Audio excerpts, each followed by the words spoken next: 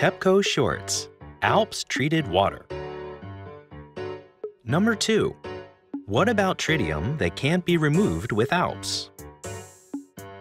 Contaminated water containing various radioactive materials is purified until the concentrations of these radioactive materials fulfill government regulations, with the exception of tritium that cannot be removed by ALPS because it has the same properties as water. Water in storage that has been treated with ALPS but does not meet regulatory regulations will be re-purified until it does.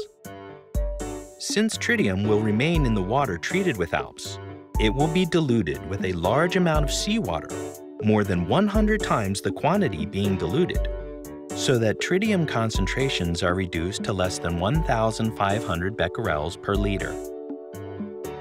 This is 1/40th of the government regulation for tritium concentrations in discharged water. Water that fulfills government regulations will then be discharged via an undersea tunnel.